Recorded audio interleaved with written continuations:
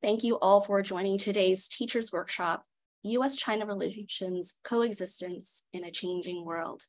It is so exciting to know that we have individuals joining in from 29 states and also internationally. A very good morning to you.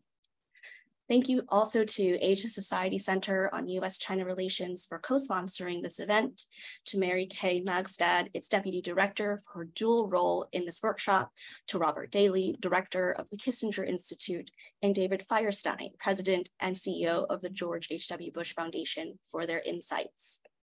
My name is Susanna Liu Hedberg. I'm the Executive Director of the 1990 Institute. We are a nonprofit organization whose mission is to champion fair and equitable treatment for Asian Americans and a constructive U.S.-China relationship. We primarily work to support and empower teachers in the implementation of Asian American Pacific Islander or ethnic studies. As many of you may know, by 2025, a majority of states will mandate the teaching of AAPI or ethnic studies. There are over 20 states right now with legislation passed or pending.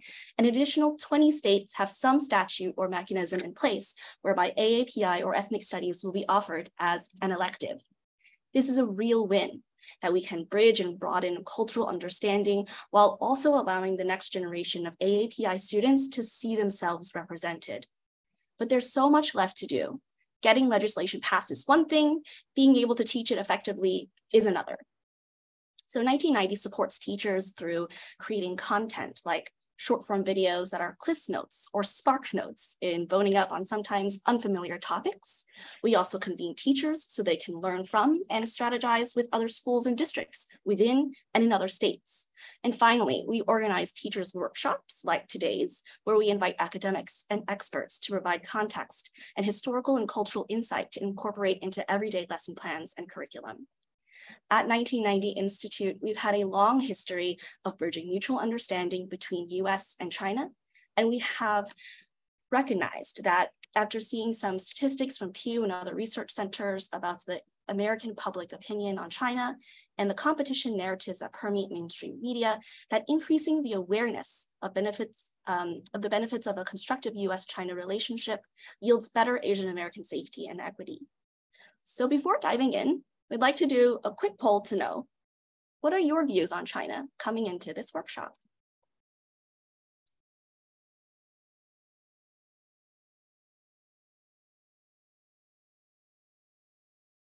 And while you're completing the poll, I'd like to introduce Mary Kay Magstad, who has been a speaker at 1990's past teachers workshops since its launch in 2013, and we are grateful for her continued support here today. She's the Deputy Director of Asia Society's Center on U.S. China Relations and an award-winning journalist who lived and reported in East Asia for more than 2 decades, including NPR, PRX's The World, The Washington Post, among others. In addition to these accolades, she supported the 1990 Institute as well and has taught internationally and created well-known, recognized podcasts like On China's New Silk Road, Whose Century Is It, and Colonize. Mary Kay, over to you. Thank you all for being here. We meet at a challenging moment for U.S.-China relations, a sometimes fraught moment, when the question that keeps coming up is, how do these two great powers coexist without conflict? You know, how much can they cooperate? How much do they compete? You know, where is the middle ground where we can avoid what ultimately would not be good for either great power or for the world? And then in the midst of answering that question, or at least thinking about it, because I think it's one we'll be grappling about for quite a long time, what difference does it make that China is dealing with increasing challenges at home, that its economic growth is slowing, its population is aging, its workforce is contracting, but even at the same time, there are a lot of young people in China who are unemployed, who went through the university system, had great expectations for what their lives might be like, and maybe aren't quite finding the match in the economy right now. But at the same time, their ambitions, their personal ambitions, and China's ambitions remain. And in that moment, how does the United States work with China, work with individual Chinese to help them attain at least some of their ambitions, to show that there's room in the world for both of us, to help us think, both of us, China and the United States, but also Chinese and Americans and everyone else, to help us think about the challenges that these questions present. We have two extraordinary panelists, and I will be saying a few words after they speak.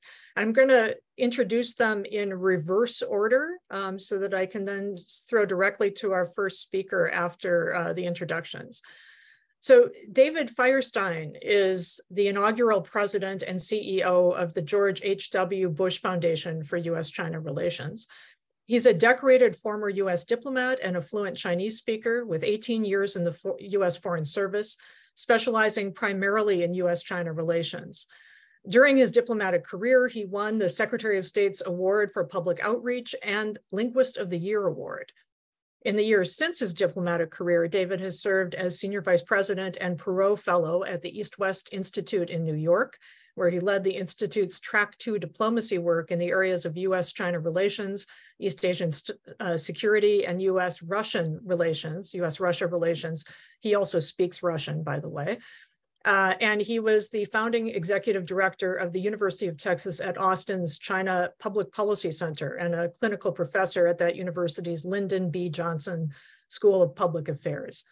David has written or co-written 3 books on China, including 2 that were published in China and were Chinese language bestsellers. He's also written many monographs, articles, and policy reports. Early in his career, he interpreted for dozens of top-level U.S. and Chinese leaders and officials.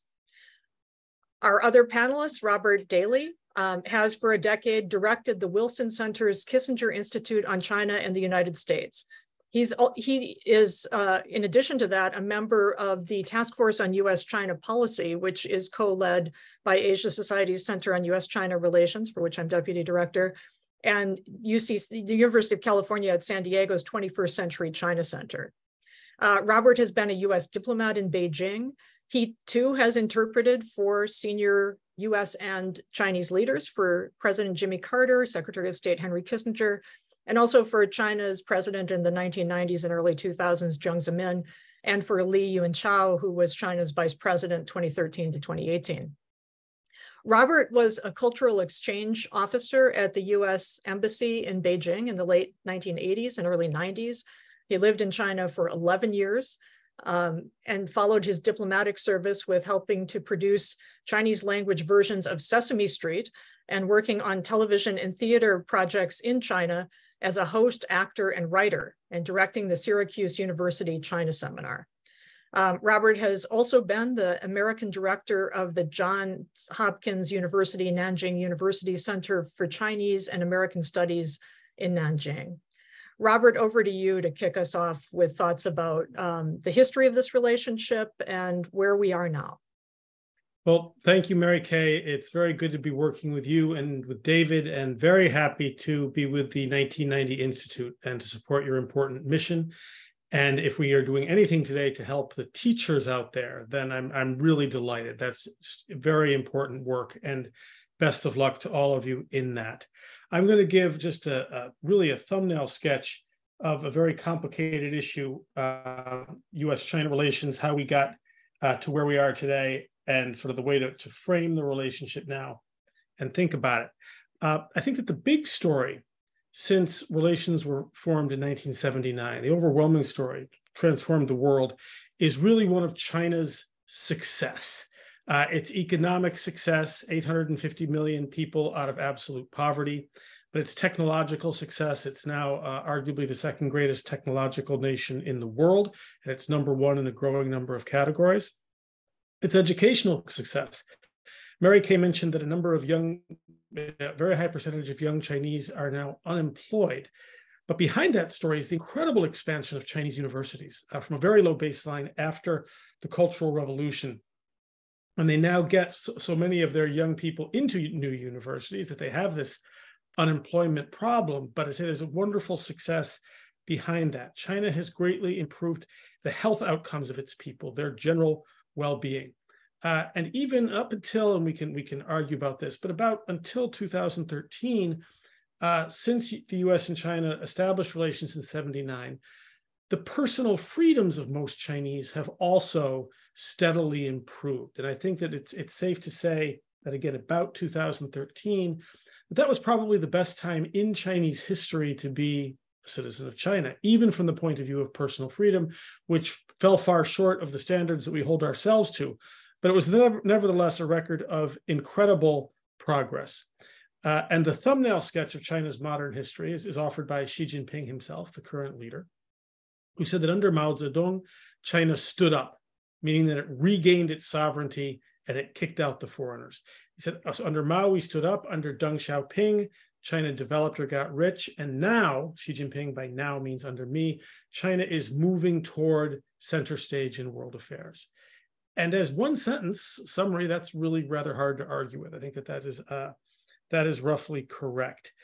But we also need to note that China's victorious march since Deng Xiaoping began reform and opening up was preceded by a historic failure of the Chinese nation.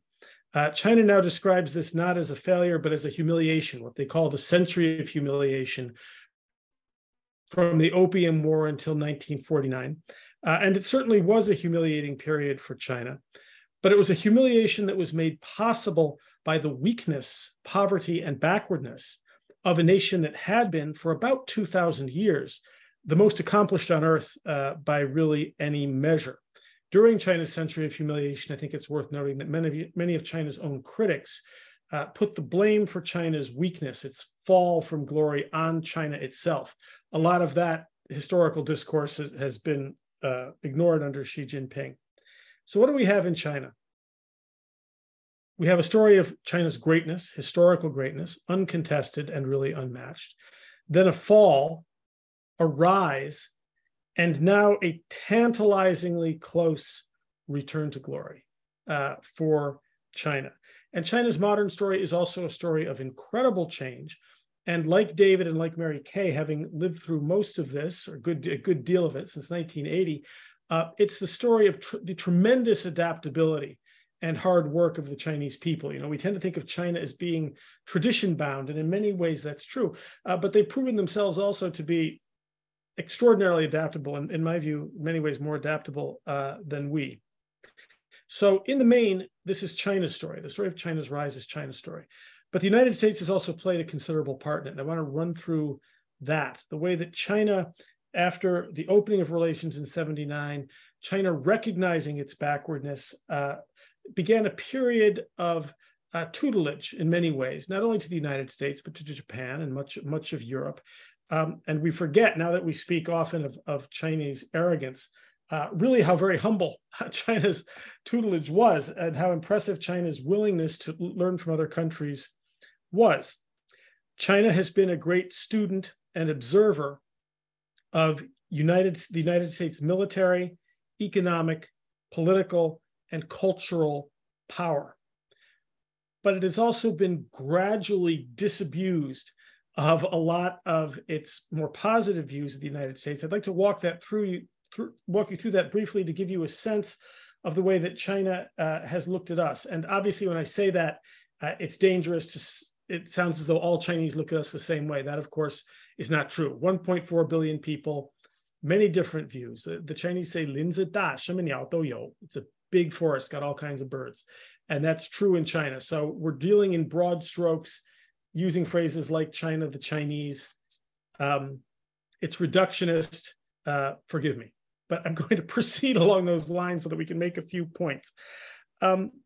So 1979, the relationship was relaunched under Jimmy Carter and Deng Xiaoping, and there was sort of a decade, a golden decade, a very idealistic decade. I don't know, Mary Kay, when you first got there. I know David was there in this period. I was there in this period.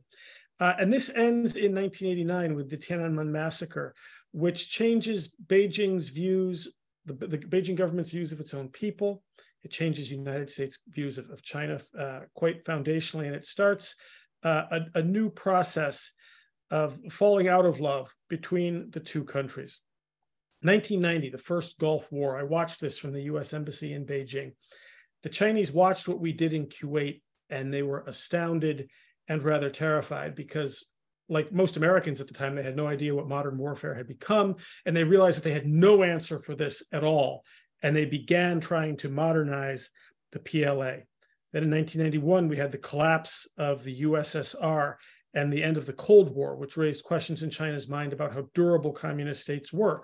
China's governance is modeled on that of the Soviet Union.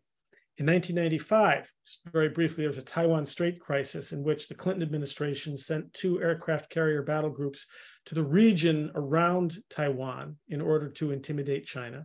And China was duly intimidated. They had to back down, and they had no answer for this, but they doubled down on their determination that they would not be in this position again, especially on their own doorstep. In 1997, with the Asian financial crisis, China began to sense the powers of its leadership, even in the financial realm, where it helped to stabilize that crisis. In 2001, of course, we had 9/11, followed by the Forever Wars, which started to teach China lessons about America's military invincibility. We were not all powerful. They had been studying our military, and they started to learn not only about our power, but about our weakness. In 2003, we had the Georgian Rose Revolution. In 2004, the Ukrainian Orange Revolution. And China, like Russia, sees the United States as fomenting color revolutions to overthrow them. This was a major point at which China was learning lessons. Then with the global financial crisis in 2008, China, having learned about American military weakness, learns about American financial and economic weakness. We do not have all of the answers.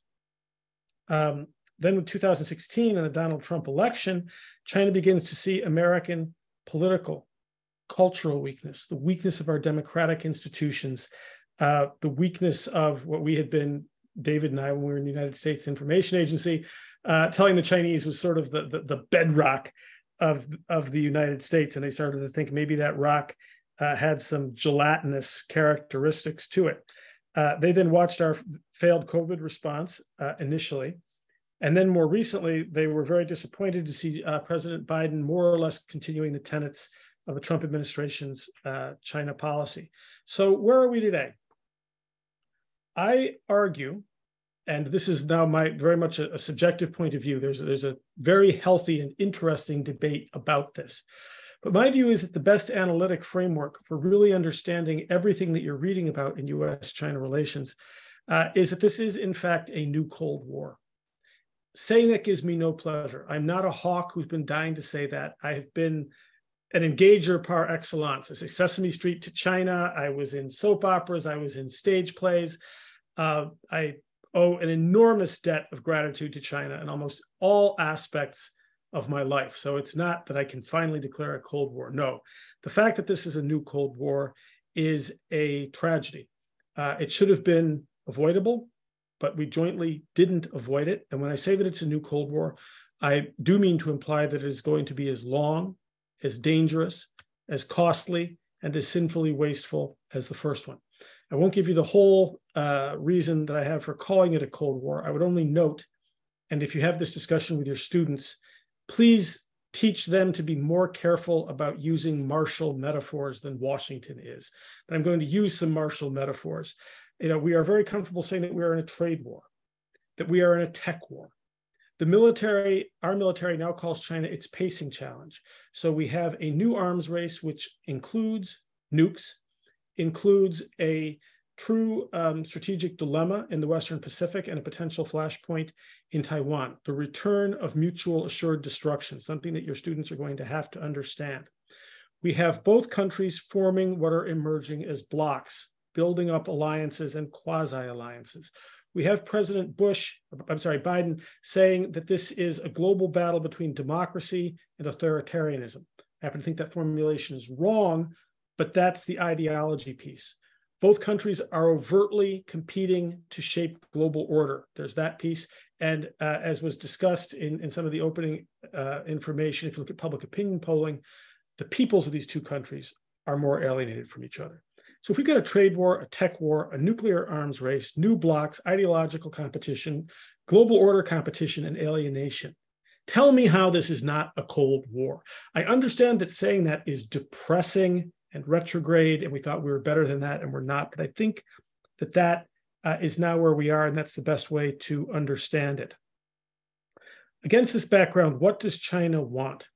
When you ask China this question, it begins, I think quite reasonably, by talking about its legitimate interests, which need to be respected. China will say it has a right to sovereignty, including sovereign territory, but also the right to pick its own system of governance. It points out that it has a right to develop. Any Chinese government, even if it were a liberal democracy, would have to import enormous amounts of food, energy, and natural resources. It would have to have access to foreign markets and foreign ideas, meaning China has a right to participate. China also would say, again, I think accurately, that it has a right to security, including a growing say in regional defense architectures. This is very reasonable. And China also says that it has a right to help shape global order. So what China seeks against this background to get all these goods is what it calls comprehensive national power. What does it mean by that? It means really a version of what we've had since World War II. As I said, China has been a student of and has felt subject to American power since the end of World War II. And its view now is, yeah, let's try that on for size. We'll take the soft power, the economic power, the normative power, the political power, the whole shebang. That is what comprehensive national power is, what China wants. What it is trying to figure out, and this is very tricky, is how do you translate wealth into power? How does that happen? There have been some economists within China itself for the past 20 years who have spoken as though when China's annual GDP exceeds that of the United States, the US just sort of says, okay, and hands over the keys to the bus. But of course, that's not how this is going to work. How does China's trying to figure out, how do you translate wealth into influence? So just I'll wrap up. We've got 2 more minutes. A few of the problems that China faces. China's rise has been more rapid and broader in scope than any rise in human history. It's an extraordinary accomplishment. But China rises late. It rises in a world in which every space on the geographic chessboard is already occupied by a sovereign nation state. So unlike the European powers when they rose, the United States with Manifest Destiny and the Monroe Doctrine, Japan when it rose, China faces a world in which there's very little space. It feels boxed in.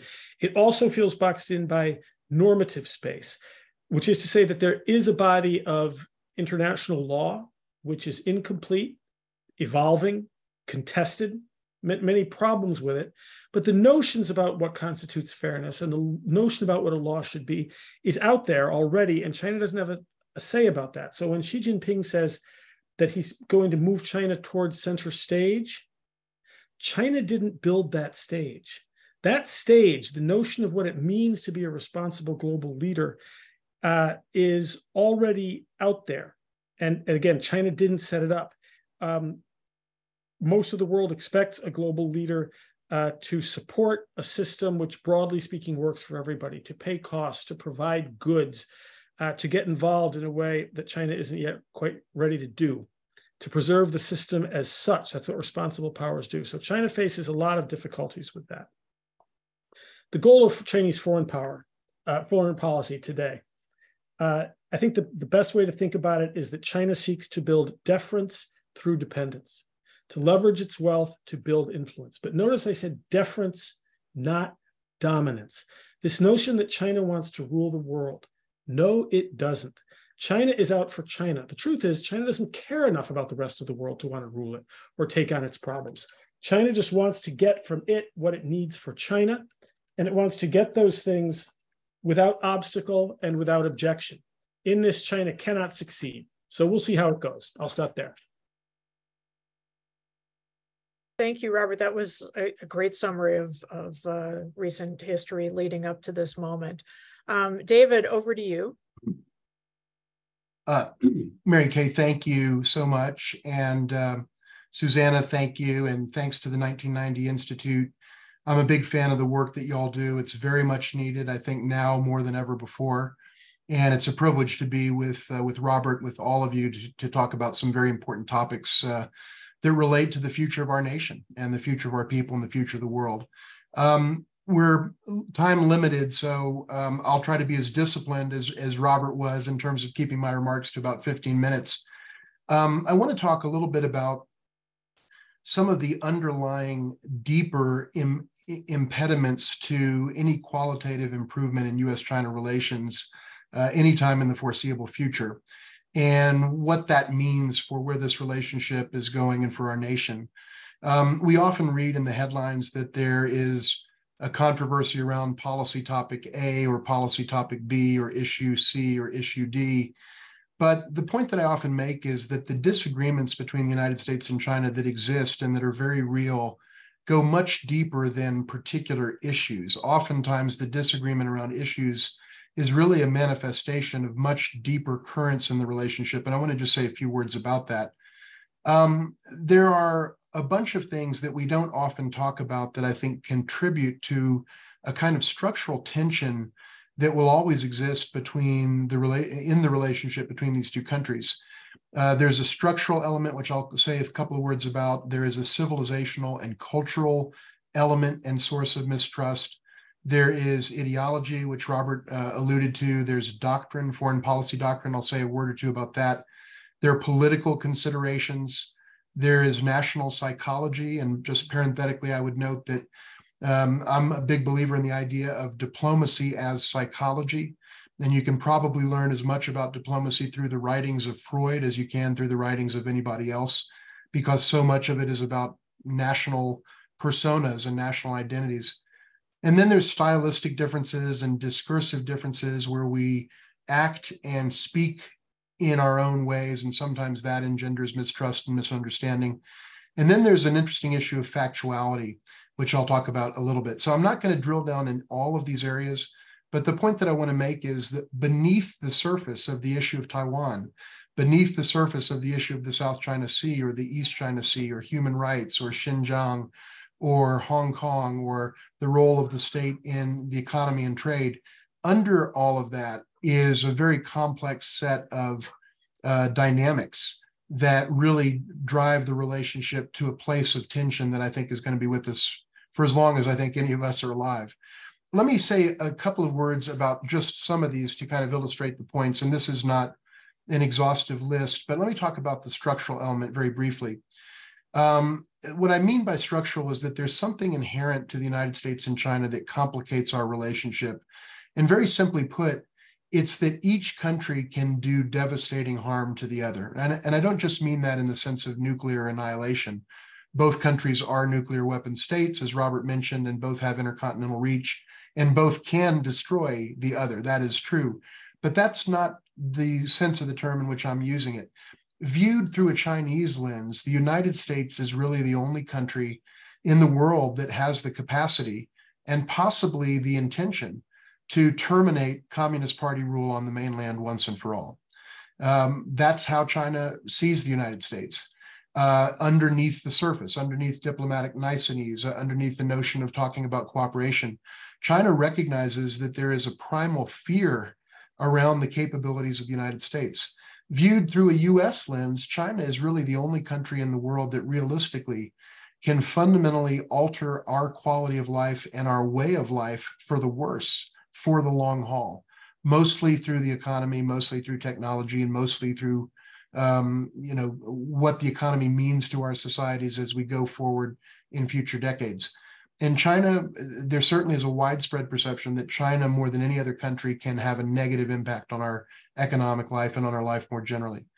Those two things are never going away. Both of those perceptions in each direction generate what I call a primal fear or angst that is structural and that will never go away.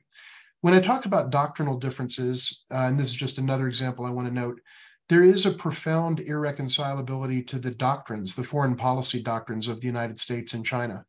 To put it very simply, the United States and our national security strategies, going back quite some years, posits that the United States aspires to primacy and supremacy. We say that. We actually say that's what we want. We want to be number one. We want to be the biggest, baddest, toughest, most influential player in the world that can impose our will on anyone at any time. That is what we say explicitly and in writing that we want. And China has a very different doctrine. At a minimum, one can characterize China's doctrine as the idea of multipolarity. Arguably, it's the idea of moving closer and closer toward the center of the world stage, as Robert mentioned, and arguably occupying the center of the world stage in the view of some. But at a minimum, it's an idea of multipolarity, which means that each pole player, the United States, China, Europe as a whole, arguably Russia, Japan, perhaps India, is co-equal to the other. So to put it very simply, from a doctrinal standpoint, the United States wants to be number one, and China doesn't want to be number two. And that is irreconcilable. And that will never go away because neither country will ever stop wanting what we want. So there's a doctrinal tension that is profound and that colors the relationship in very deep ways. I want to say a word or two about the politics. And it's particularly true in our system because of the nature of our system, in which elected leaders feel like they either need to be responsive to an electorate or need to be perceived as being responsive to an electorate. And as a result, the politics of China and the United States have driven our policy to an extreme fringe that is not where our policy has historically been under presidents, both Democratic and Republican, going back from Barack Obama all the way back to Richard Nixon. And now we're in a different place because the perception among the political class in the United States is that there is a political imperative to race to the toughest extreme possible, both through words, through legislation, through proposed legislation, through other symbolic acts. And it creates this race toward vitriol and ultimately toward extraordinarily extreme policies. It reminds me of the line that we've all heard, how do you know when so-and-so is lying when his lips are moving?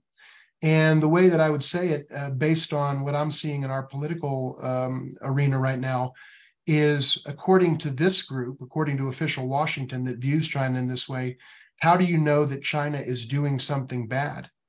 When it's doing something. If China's doing it, it's bad by definition.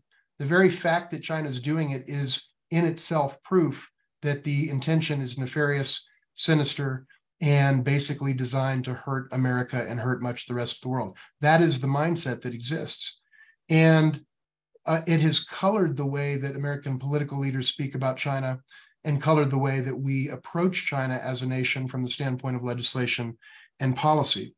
And the point that I would make before talking a little bit about the theme of factuality and then moving on to a couple of other points that I want to make before I conclude, is that what we see coming out of Washington, and it's on both sides of the partisan aisle at this point. It started on one side, now it's pretty much a bipartisan effort. And Robert rightly alluded to the fact that the Biden administration's approach to China in many respects, many significant respects, is essentially a fifth year and sixth year of the Trump administration policies toward China, whether it's with respect to tariffs or other areas as well. In some cases, it's even more extreme. But the point that I would make is much of US policy is focused on how do we drag China down. And the point that I often make to audiences across the country is if the US political class spent 1/20th or 1/50th the amount of time trying to solve our nation's problems, rather than trying to hold China back, we would actually be in a better position and be more able to outcompete China, which should be our nation's goal, and than we are at present by simply focusing on our competitor. The last point that I want to make is about the issue of factuality. It sounds like a weird thing to talk about, but the point that I want to make is that factuality has now become a very pronounced and problematic dynamic in the relationship. And what I mean is three specific things. Number one, oftentimes the United States and China literally do not agree on what constitutes the facts around any particular issue. So something that we state as fact, and I mean as empirical fact, not as an opinion, China regards as an absolute falsehood. And things that China states as an empirical documentable fact, we regard as self-evidently false. So we don't agree on the facts. That's the first dynamic around factuality. The second that stems from that is that we, the United States and China, tend to gaslight each other fairly often in our communications to each other. And that has a deleterious and corrosive effect on mutual trust. And I'll talk about that more in a second. And third, and this is probably the most problematic from my standpoint, we in both countries, but I would say speaking particularly about the United States, we have seen an incredible divorce between our discourse and factual reality in a whole range of areas in our national discourse, and that includes in our discourse around China. So let me just say a couple of things about these. When I talk about not agreeing on the facts, if you look at a case like the South China Sea, for example, China will point to certain facts that it believes makes the case that China's South China Sea claims are valid and are lawful. The United States will point to other facts, other things that are in documented international law, the United Nations Convention on Law of the Sea, and so on, that makes it clear that, and many others would agree, that China's claims lack validity. But we're both pointing to factual or ostensibly factual foundations, and we don't see the facts the same way. There are many other examples of that with respect to COVID-19 and its origins and China's early handling of COVID-19, and the list goes on. Second point, the notion of gaslighting each other. We do it a lot. When the United States says to China, and when I'll pick up on the point Robert made, when I say the United States, I mean the U.S. executive branch and the U.S. authorities. And when I say China, I'm principally referring to the Chinese powers that be and the Chinese government. When the United States says to China that our policy regarding and toward Taiwan has not changed at all, ever, since its inception several decades ago, it's just not true.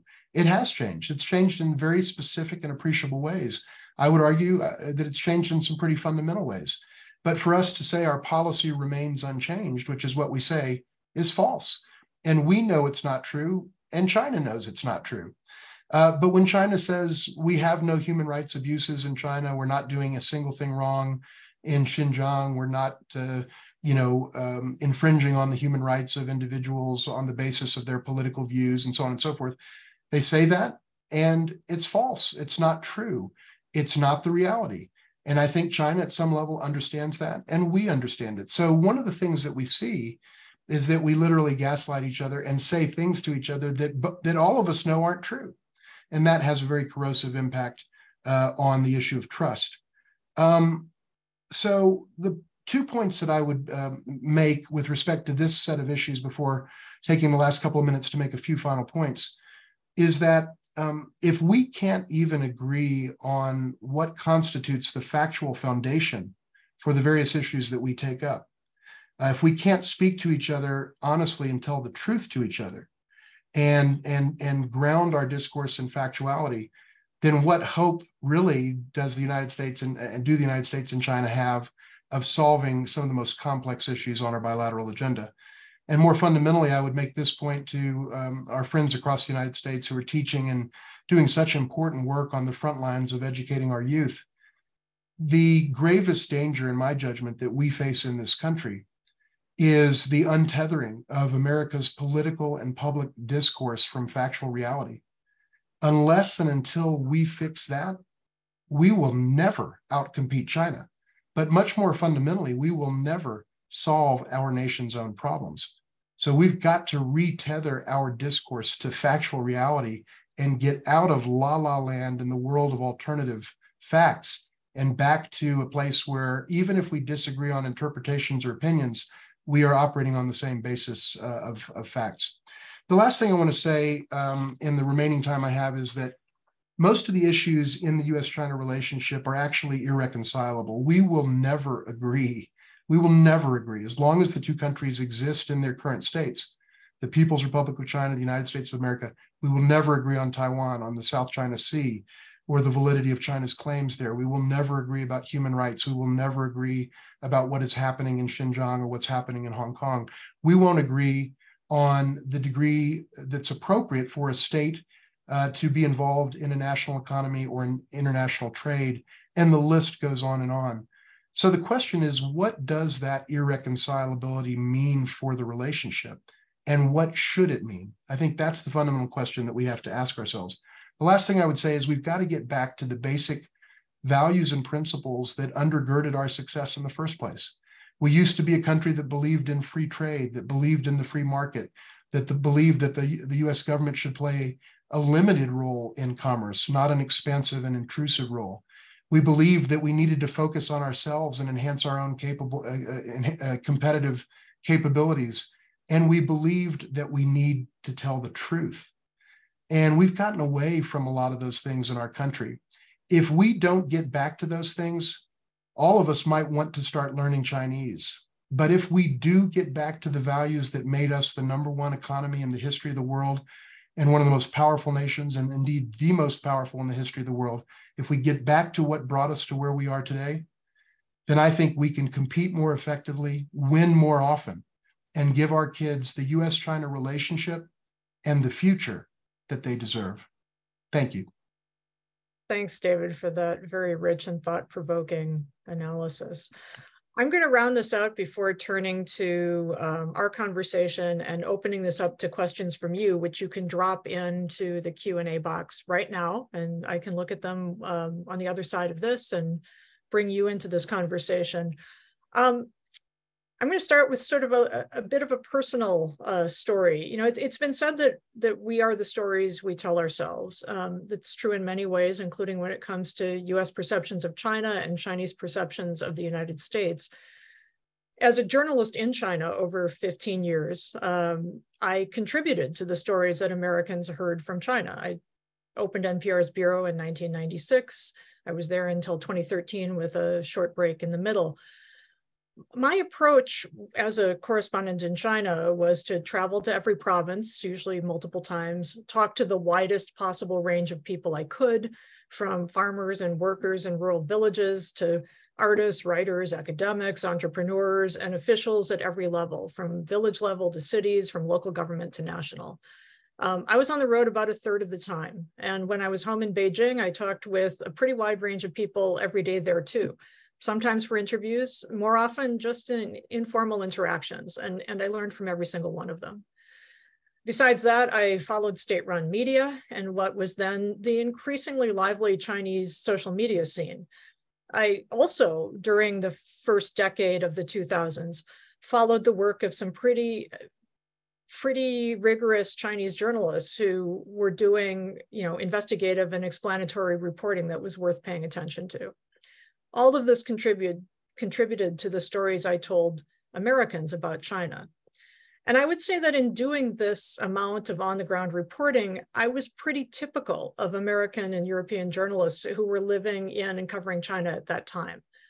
Most of the journalists I knew spoke Chinese and were genuinely interested in Chinese history and culture, as well as in politics, economics, and business, in China's extraordinary economic rise that you've heard David and Robert talk about, and in the technocratic competence, more often than not, of the government that was overseeing that rise and giving credit where it was due on that count.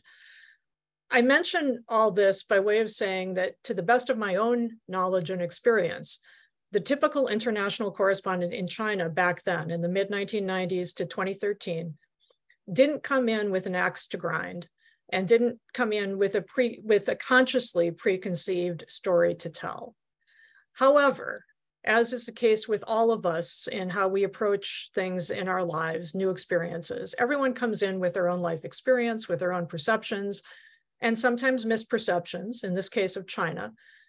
Those were reshaped by experience on the ground. And in those years, in the late 90s to, when I left in 2013, that was a pretty great time to be a China correspondent. We could travel fairly easily. People would talk to us. Government officials would at least sometimes talk to us.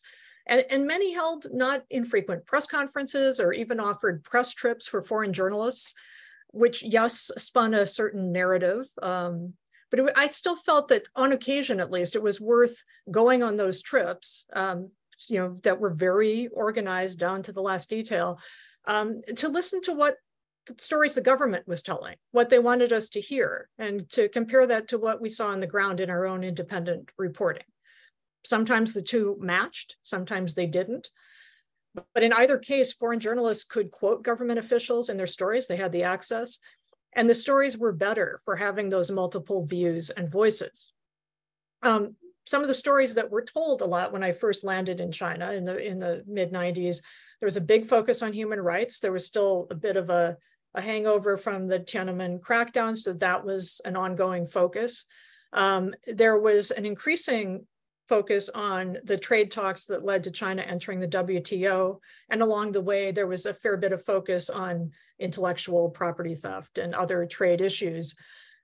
By the early 2000s, the narrative had shifted. There was much more business reporting. There was more focus on the impact of China's rapid economic growth.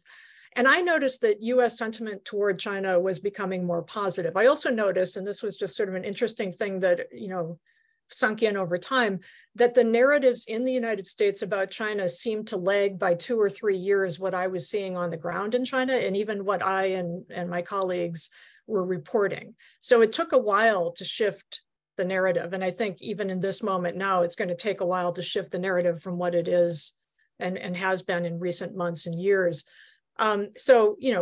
Early 2000s, the narrative was becoming more positive, increasingly tinged with anxiety about how China was going to eat our lunch. That narrative seemed to peak during and in the 5 years immediately after the Olympics. That was a time when Chinese social media was becoming an even more interesting public square, despite Chinese censors and government-paid commenters trying to control the conversation, thanks to coded language, clever puns, and plays on known historical tropes standing in for actual political criticism of those in power. So then along came Xi Jinping, stepping in as head of the Communist Party in late 2012, president of China in 2013. He was markedly less interested than his predecessors had been in using a charm offensive on foreign journalists or including them in press trips or even having press conferences. His approach has generally been one of, his approach toward the foreign media has generally been one of defensive suspicion and of reducing access, and even of telling Chinese people increasingly through state-run media that foreign journalists might be spies, so they should be careful of them, about dealing with them. I actually researched and wrote the 2022 report for the International Federation of Journalists. They do a report every year looking at reporting conditions in China. And for this, I both drew from a survey the Foreign Correspondents Club of China does every year of its members. It has about 200 members. And I also personally interviewed 22 more journalists in different media from different countries with different lengths of experience in China.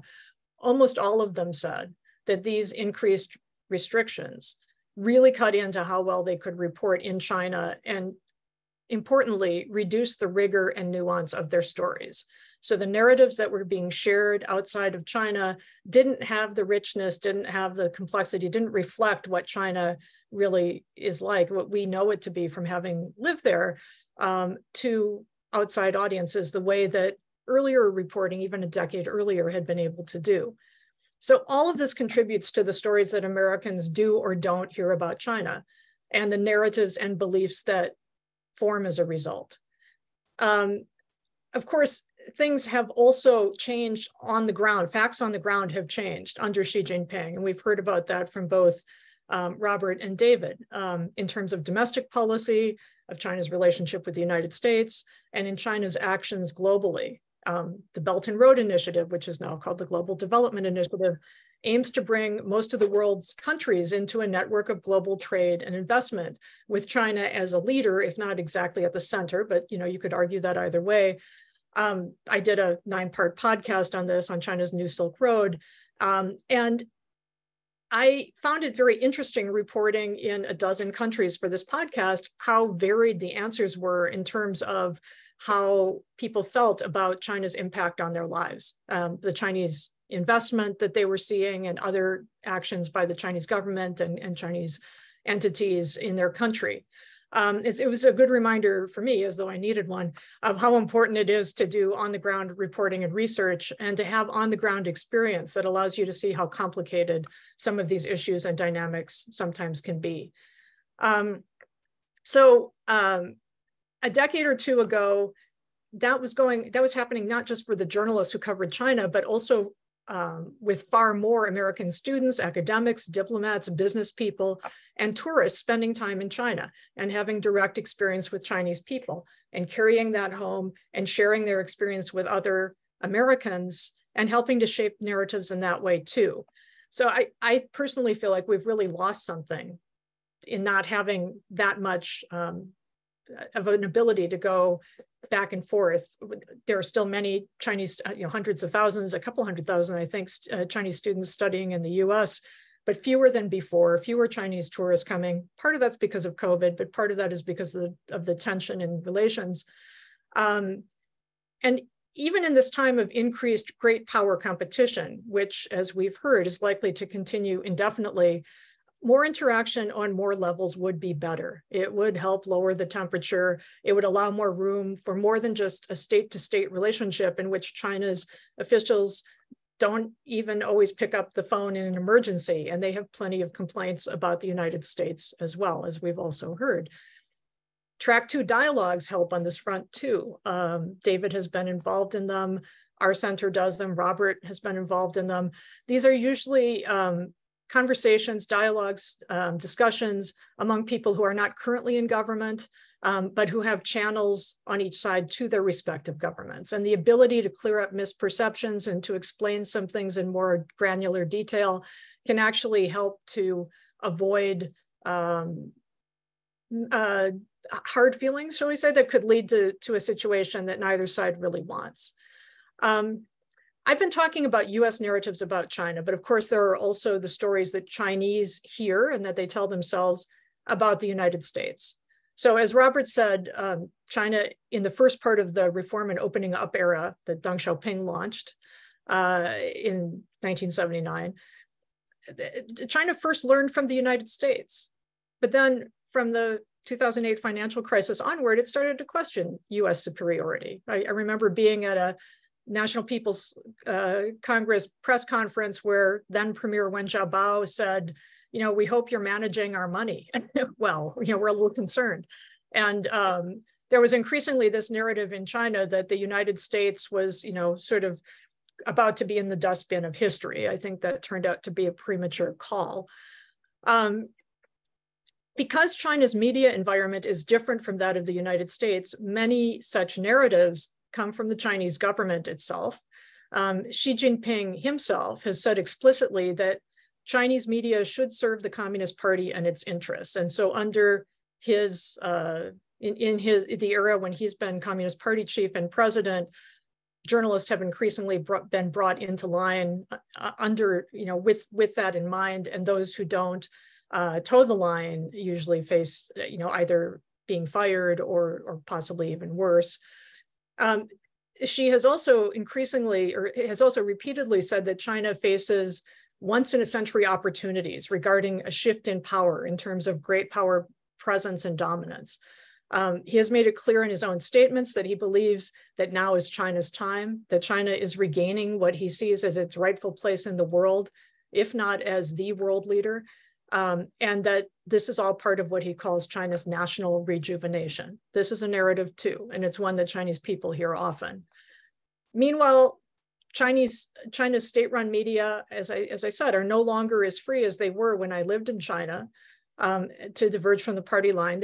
And the party line is at the moment quite critical of the United States. And so it contributes to the perceptions that Chinese people have of the United States and of Americans. Though I will say that with the hundreds of thousands of Chinese who have studied in the United States, the millions who have visited, and the hundreds of millions who have absorbed US culture through movies, music, and more, they have a lot more to draw on when forming their opinions of America writ large, as opposed to just US government policy, than many Americans do about Chinese and China. I don't know of too many who pay attention to Chinese movies, music, books, etc. And even if they did, many of these now go through increasingly stringent censorship. So those reflections of culture don't necessarily reflect all that someone would experience on the ground in China even today. So here we are, the United States and China, with far less connective tissue between us than we had a decade ago, with increasingly different stories that each tells itself about the other and about our relationship. This contributes to what is already a dangerous moment, as these great powers contend and will continue to contend. So what can we do? Especially what can you as teachers do? I would suggest that one thing is to remember and pass along to your students the understanding that China is not just the Communist Party, and it's certainly not just Xi Jinping. It's a country of 1.4 billion people, each with his or her own hopes and dreams, understandings and misunderstandings, and stories they tell themselves, about China and its place in the world, and about us, Americans and the United States, just as we do about them, just as each American has hopes and dreams, understandings and misunderstandings, and stories we tell ourselves, about our country and its place in the world, and about China. With that, I'd like to start our conversation, Robert and David, with a question that came in, I believe, from a teacher, and that is, how do we explain the Chinese perspective to American students without sounding like we're speaking for the Chinese government? How would each of you answer that? Let me start with you, David. Well, I think it's a great question. And, you know, I think there is an unfortunate tendency in the United States today, and we've seen it develop over the last several years, to, you know, question the patriotism or the, you know, the commitment to American values of anyone who would dare try to look at China, you know, through a prism other than the generally accepted conventional prism that comes out of Washington, D.C. And it has shut down and had a chilling effect, a significant chilling effect for many, not for all, but for many in this country when it comes to articulating viewpoints about China or trying to explain things about China, et cetera. What the formula that I've found that I think works best for me and that I think is effective is, as I talk about China, is to say, look, here's an issue, whether it's Taiwan or the South China Sea or human rights. Here's what the United States has to say. Here's what China has to say. Here's what I see as someone who has an independent view. I'm an American citizen. Like Robert, I've sworn a constitutional oath to protect and defend the Constitution. When I was a Foreign Service officer, I consider that oath to continue to be binding. But I have my views, and there are instances where I feel it's important to express criticism of certain Chinese policies and actions. And there are cases where I express criticism of certain U.S. Policies and actions. And I try to do it on a factual basis and on a level, even-keeled basis, so that it's not just about grandstanding, it's not just about scoring points, but it's just about saying, look, here's what I see, and I'm operating in good faith, and I understand what the U.S. position is, I understand what the Chinese position is, and I'll reflect both of them accurately, and then I'll tell you what I really think. And I think that triangular approach of laying out the positions of both sides and then in good faith saying what you think and rooting that, grounding that in factual reality, and being fair-minded and acknowledging when the criticism that we're leveling against China may happen to also apply to the United States or vice versa. I think that's what makes a person credible when navigating this very tricky terrain. Great. Robert, how about you? How do you suggest to teachers that they explain the Chinese perspective to American students without sounding like they're speaking for the Chinese government? Well, I think you know, there are multiple perspectives. So reject the notion of the Chinese perspective. There's no such thing. I think that one good way to do it is to get a broad sense of the history and culture of China. And here I have a specific recommendation. The third edition of the Cambridge Illustrated History of China is just out by a first-rate American scholar named Patricia Buckley Ebrey. And this is masterfully done. It's very readable. It gives you culture, it gives you the arts, it gives you history, politics. And so it's a great way, and it's an easy, you know, summer read that will give you a basic groundedness in the whole sweep of Chinese tradition. And then secondly, I would say just, you know, learn Chinese stories rather than saying these are Chinese points of view. You know, tell Chinese folk tales. What a treasure trove, you know, there is there, and just draw people in with those. And what that does, in my experience, and I do a lot of lecturing in you know, first graders, kindergartners. I go in, they're not lectures, they're interactive exercises. It just give them an appreciation for the equal humanity of the Chinese. And then forget about points of view, right? Who cares about points of view? The big thing is that they understand that these are people like the two of you. I have, and I will send it to the 1990 Institute, I put together a list, what I call the China bookshelf. It's 100 books for American students K through high school about China that walk you through at each grade level, what I think the best library is. And just let them discover the stories is the way that I would come at it. I'll send it to the 1990 Institute. Great. We have a question. Is the US or China more responsible for the new Cold War? Who wants to take that one? I'll take a very short answer with it. I think I was very careful not to cast blame on this. I would say that it's 70% structural, historical, and inevitable. Some version of this was always headed our way. And then if we must speak of blame, I'm happy to split the other 30% down the middle, 15%, 15%. Although the single biggest change was the change that Xi Jinping has effected in China, which has exacerbated our fears, the fears that David spoke about. Yeah. There's also a question, David, about how the Russian invasion of Ukraine is affecting China's views, I think, on Taiwan, but also China's views in general related to how it projects power in the world, certainly in its region. What are your thoughts on that, given your background both in China and Russia? Yeah, well, in response to that question, I would say that I don't think, in short, I don't think that the Russia-Ukraine situation fundamentally alters the calculus of the Chinese leadership with respect to Taiwan. I think every day that we wake up and don't see a Chinese invasion of Taiwan is a day that evidently the Chinese leadership believe and have concluded that the costs of doing that outweigh the benefits. If that weren't the case, then they would do it. If they thought the benefits outweighed the costs, they would do it. But I think they believe, and I think correctly, that the costs would outweigh the benefits of even attempting that. And I don't think anything that's happened in terms of Russia-Ukraine fundamentally changes that calculus. If anything, I think it reinforces the calculus because I think it sees the degree of marginalization of Russia and kind of relegating of Russia to a pariah state status. And this is even short of direct military confrontation or conflict with NATO per se. Obviously, NATO and the United States itself have refrained from engaging Russia in a direct military conflict as a matter of policy. We just have not chosen to do that.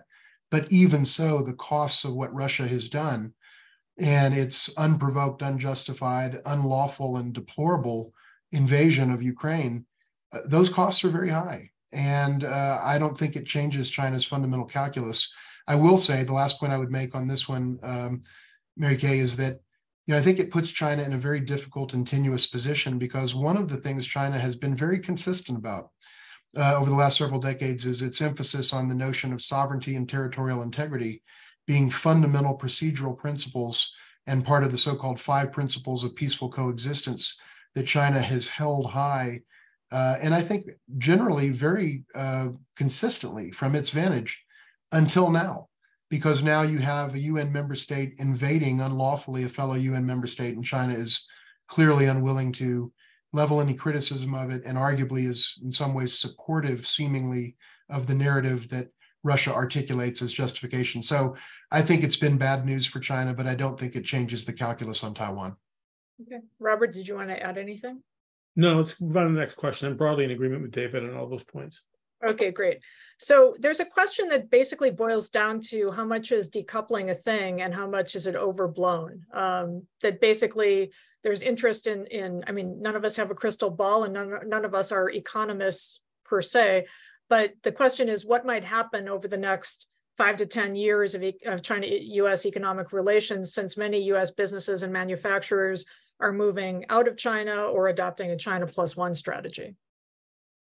Well, China and the United States are both decoupling selectively and have been for a long time. There are also a number of industries in which China never coupled in the first place. So it began with preemptive decoupling. And so that is likely to expand and deepen. At the same time, our trade volume with China and our trade deficit with China are greater than ever. So decoupling can't be complete. There's an American a guy named Dan Rosen, who runs the Rhodium Group up in New York. The way that he puts it is that decoupling should be, some of it is inevitable, but it should be peaceful, partial, and provisional, meaning that it can be rolled back if need be. But because we do have real and growing security challenges vis-a-vis China, we will continue to see some decoupling. But short of war, it's not going to be that there's a massive pullout of the sort that we saw in Russia. So what's the difference between partial decoupling and de-risking, or is it just two different terms? I think that de-risking is a rather silly term, and I don't think we'll be using it a year from now. I was actually at a conference in Hamburg when Christina von der Leyen used this term. Everybody was so worried about decoupling. And she said, well, it's not decoupling, it's de-risking. I said, oh, thank heavens, it's de-risking. No one knows what this means. It was just sort of a way of saying that we realize what all the dangers of this are, and we're not going to do that dangerous thing, and somehow it'll work out. Now, there are more specific articulations of what de-risking means, but it doesn't really change anything. It's just a slightly more digestible term to us, a term which China wholly rejects because it implies that China is a risk, even though China is in fact making the same moves. Mary Kay, if I could just add very briefly to the really good points that Robert made. Yes, I think it's a difference of degree and it's different packaging. I know that Chinese tend to view it as the same thing, but I think there's the articulation of a concept of de-risking is an effort to say that we need to be more selective and careful about the decisions that we make. But I want to just amplify a point that Robert made that I think is very important.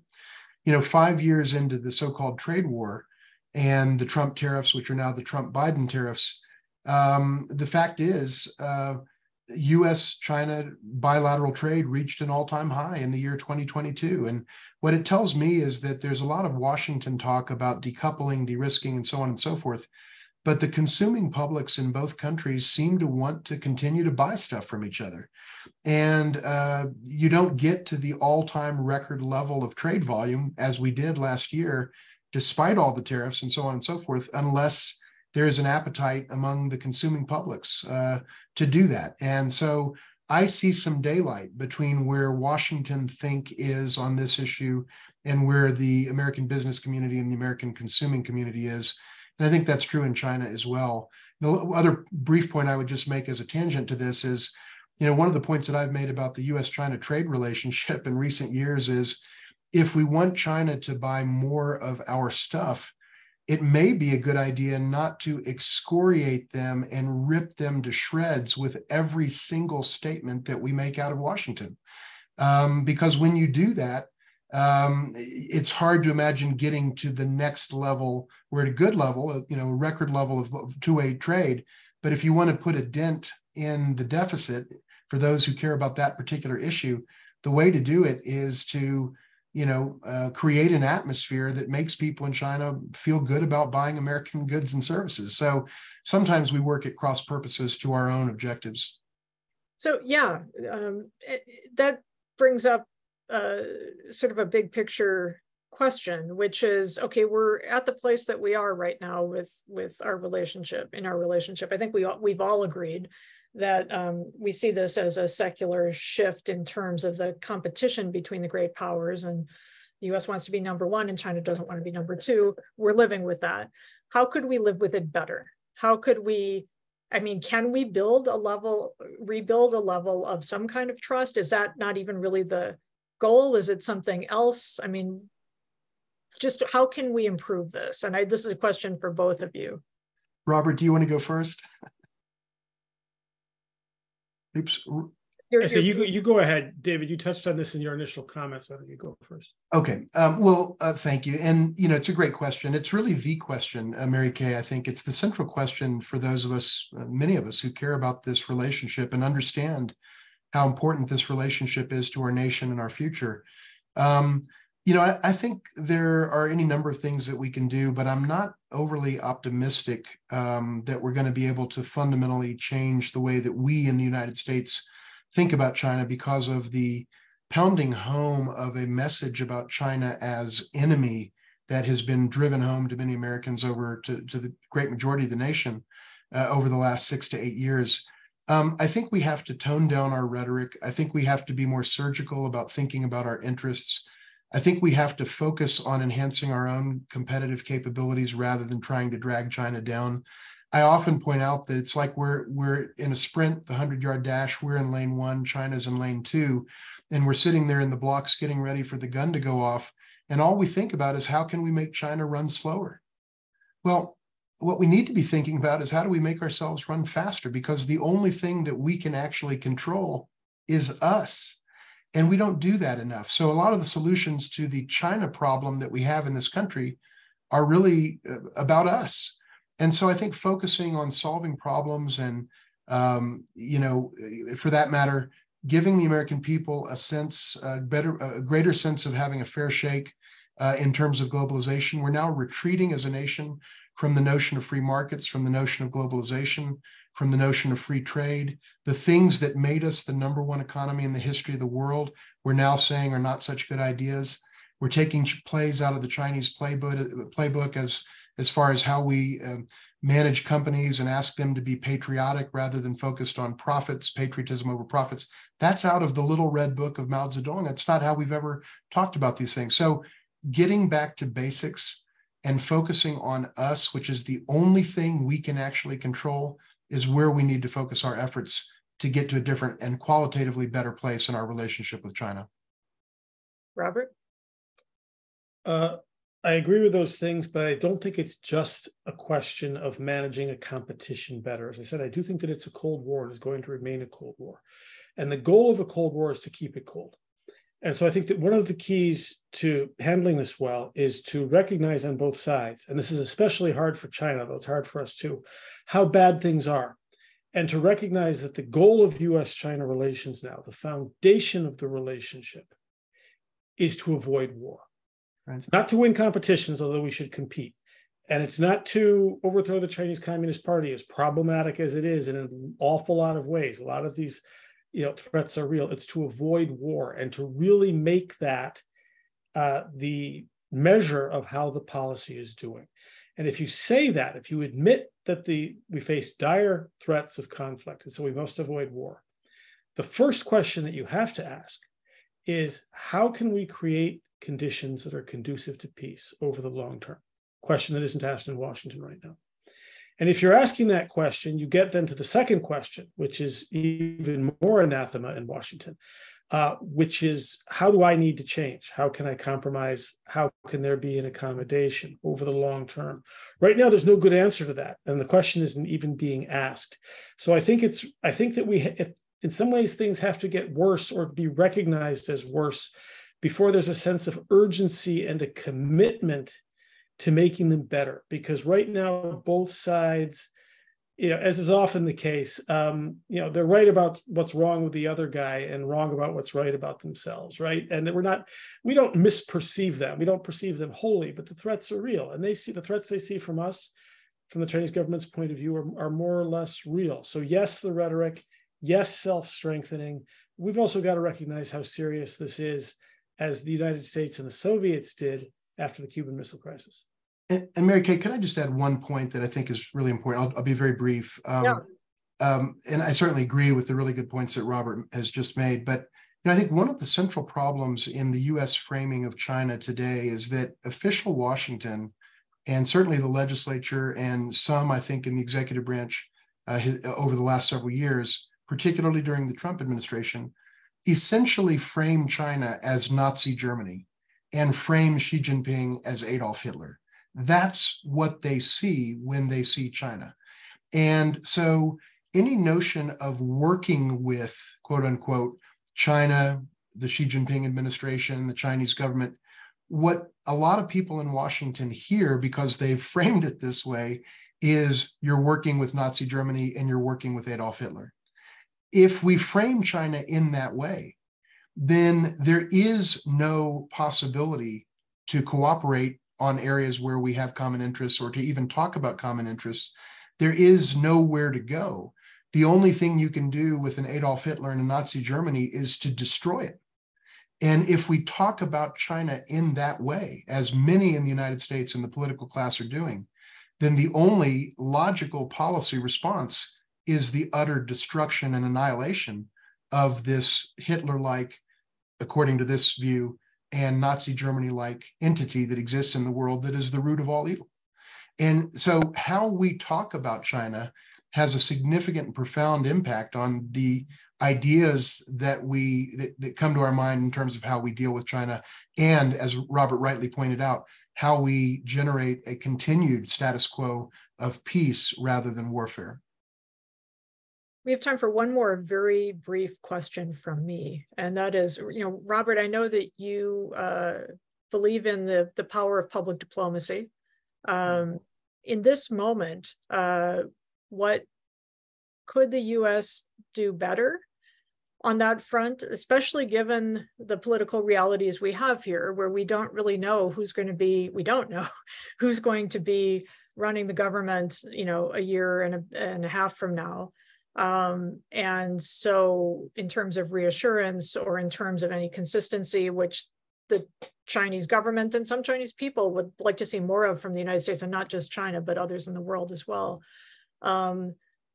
What can we do? I guess but both of you, I would like to ask this brief answers, but Robert, why don't you go first? So let's leave 2024 out of it, because it's just a conceptual brick wall that we can't see beyond right now, although it's a very relevant question.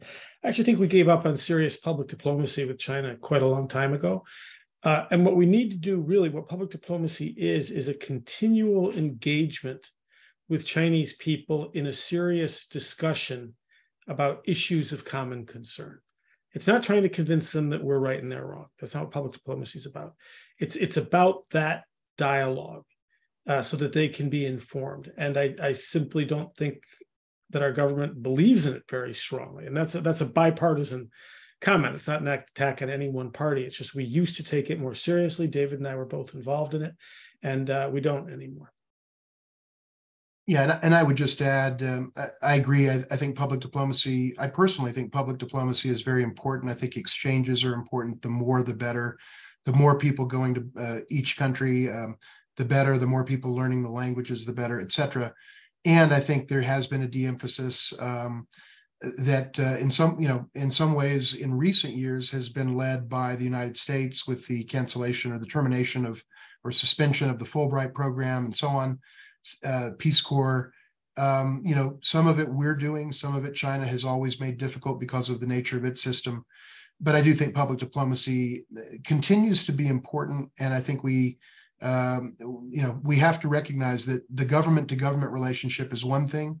The people-to-people relationship is really important. It is a foundational element of this relationship, and we can't lose sight of it. And the last point I would make is, as a nation, I think as we look at China going forward, we have got to be less emotional, less ideological, and much more focused on our national interest.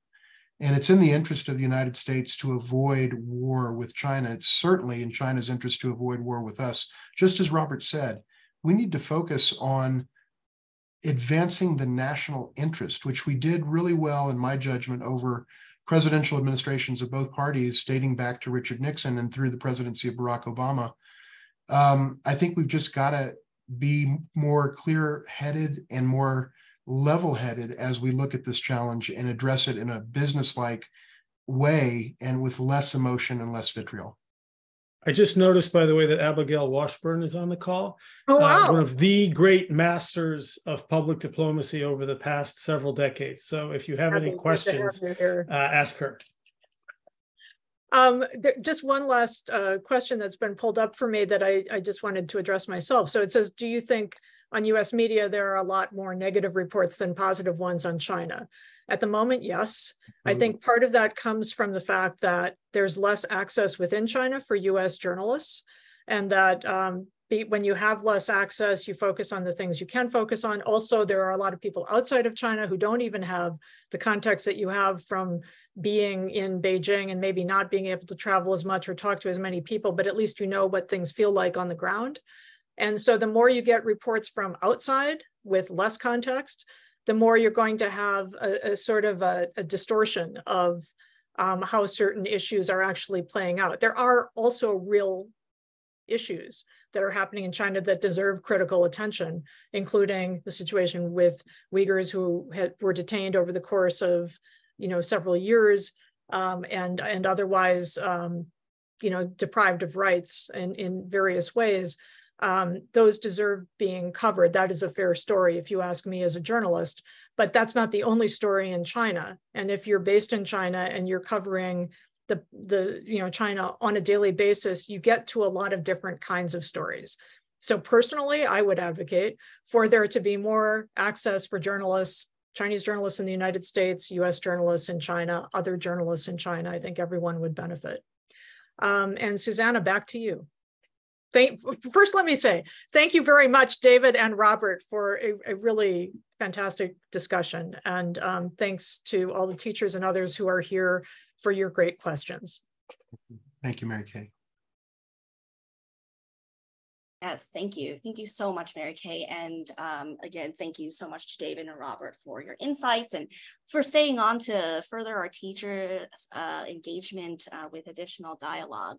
At this time, for my teachers still in the audience, I'd love for you to insert any question or comment that you have in the Q&A, or please raise your hand and we'll call on you if you have any of these questions or comments to our esteemed speakers as it relates to how you can incorporate what you've heard today in your teaching. In the coming days, because I've seen this already in the Q&A, 1990 Institute will share a follow-up to our workshop participants with a recording of the session, a reference page that includes curated sample lesson plans, activities, and discussion guides, as well as additional reference materials, including the books that Robert mentioned earlier. So please be on the lookout for that. So over the course of this workshop, we have heard so many remarks that touch on so many different subjects taught in grades 8 through 12, from geography, world history, political science, and even extracurricular activities and clubs like journalism or speech and debate. Robert, for example, provided a very detailed summation of the history of U.S. and China relations, and David uplifted the fact that we have to agree on shared definitions of understanding of each other rooted in truth and fact. I want to turn quickly over to the panelists. David, you spoke on the gravest danger in educating youth is the untethering of public and political discourse from reality. And I want to pose this for all of you here. What advice do you have for our teachers? How do we do this? And what are some actionable next steps that teachers can take? Because David, you brought it up, I'll start with you first. Well, thanks so much, Susanna, for raising that. And by the way, I think I say it's the gravest challenge, not just for our students, but for our nation. I think it's the #1 challenge that we face, for the simple reason that if we can't speak about our public policy challenges factually, we won't be able to solve them. So it's foundational. And we've gotten away from that. I could cite a lot of data points that illustrate that. But the point that I think I would make in response to your really good question is probably the one that many of us would make, and that is, I think it's important to look at a variety of sources, to be very critical about the sources of information that you're looking at, to examine both sides of, and to teach critical thinking so that all of us, students right up to professionals and policymakers, can look at both sides of an argument and not be closed-minded or unable to take on board new information. That's a skill. I think it's a foundational skill in any democracy, or really in any country or society. And I think we need to, as a nation, be more diligent about teaching critical thinking and the ability to evaluate sources, to evaluate biases, and to take information from a number of different sources and synthesize it into something that makes sense and that's factual and that we can get our arms around. That softer skill set is one that I think, in some ways, I think is deteriorated in the United States, arguably in recent years and decades, particularly over the last perhaps 8 years or so. But I think we need to get back to it because it's ultimately the foundation for our society to be functional, let alone to be prosperous and successful. Thank you so much for that. Mary Kay or Robert, do you have any? I would add, David's talking about facts, which obviously involves student research and finding out what's out there, and I hail that. But I come back to the point that you also need to humanize the issue constantly. And I think that film is a very, very good way to do that. And we have, for example, Lulu Wang's The Farewell, Awkwafina's movie, just incredible. Ang Lee's Eat, Drink, Man, Woman on China. And there are a number of other movies. And I think that facts count, but boy, so does empathy. And I think that in general, especially for students 8 through 12, that's a good way to go. And if you can get them to sit through, The Farewell and Eat, Drink, Man, Woman, and sort of go deep on Chinese culture, then as a reward, they get to watch Stephen Chow's Kung Fu Hustle too. I just strongly agree with both Robert and David's comments, and they're completely in harmony with what I said about the importance of talking to a wide variety of people in different, I mean, it's hard for teachers and students to do that, but to draw from different sources, a lot of different sources, to be able to give as full a picture as possible of what China is like, and Chinese, the very different people who are in China. And so then speaking to, Robert and Mary Kay, you both raised a point underscoring that China is not just CCP, but 1.4 billion people with their own hopes and dreams. And now as you're speaking about films and art and cultural aspects of understanding Chinese people and this relationship between US and China, what do you think, I think this actually comes from one of our teachers, what do you think Americans most misunderstand about the daily life of ordinary Chinese people? And do you have any suggestions about sharing that my students would like to see or have them understand what teen life is like in China, their counterparts? Can I jump in? How similar in some ways, at least urban Chinese life is like American life? I mean, it's different in some ways, but I think someone visiting would see a lot of things that they would find familiar in terms of what kids, like teenagers, are interested in, what they're paying attention to online. There are differences in the greater environment, but I mean, I found when I lived in Beijing, that I found the sense of humor to be similar. I found the work ethic to be similar. I found these, strong connection to family to be similar. I know that there are some perceptions that Americans are very individualistic and Chinese are very close to their families, but I have Chinese friends who are less close to their families, and there are many Americans who are very close to their families. And the dynamics were very similar. There's a lot of common ground. There's a lot to talk about that's a bridge.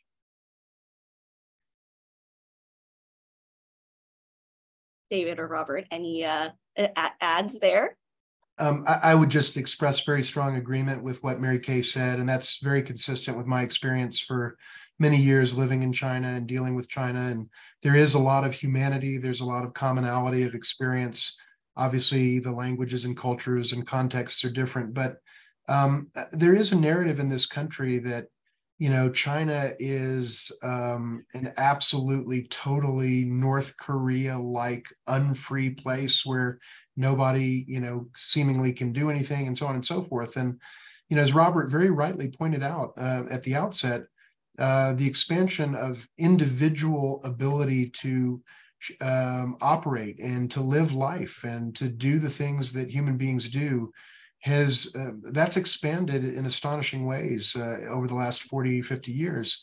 Yes, there are still some very, clear red lines and limitations, but the degree to which people can live their life and work and go on vacation and buy a house, and if they can afford one, given the real estate prices, and get together and hang out with their boyfriend or girlfriend and with their family, raise their kids, play sports, all of those things, the fabric of everyday life for Americans, just as Mary Kay very rightly noted, is very recognizable to Chinese and vice versa. So when Robert's right when he points out that empathy is a really important point here. Facts and empathy, I think that's the two-pronged strategy to get to a better place over some period of time. And I hope that we can get there because our future depends on it. Facts and empathy and some introspection as well. I would advise the teachers, don't shy away from the tough issues. If students want to talk about Xinjiang and the stuff they're hearing, by all means, take it on, make it be fact-based, have them do research to get the facts as David suggested. And then I would also ask them, and Xinjiang is a great example of this, as is Tibet, say, well, can you think of anything that is sort of like this? Is there anything analogous to this in any way in America or in any other countries? Have, to some degree, don't make it too Chinese. It's reported in that way, right? These are human problems. This is the human rights problem. Doesn't mean China doesn't have a big human rights problem. It does. But have them look at America's history, other countries' history, and ask, what is this like? What are the conditions under which these kinds of things are done? How have other countries that have gone through this emerged from it? Don't shy away from the tough stuff, but don't limit its context to Chinese experience, right? Broaden it out. Wonderful. Thank you also very much. I know we're at time, but I would be remiss if I, as an executive director, if I did not promote and share with everyone here that 1990 Institute does have, a video, a short form video that provides an inside look into what millennial life is like in China, as well as, our Gaokao video that explains the SAT or the ACT version of what they have in China. So there are so many other questions. Unfortunately, we were not able to get to them today, but my hope is that we can call on Mary Kay, Robert, and David to also be able to answer some of these questions offline and then share some of their insights and these answers into that follow-up email that we'll send out to our participants. So thank you again, everyone, especially Mary Kay for your dual role today, to Robert and to David, who is joining us while he is not in his home office. And again, I hope you have a wonderful rest of your day. Thank you so much. Thank you, everybody.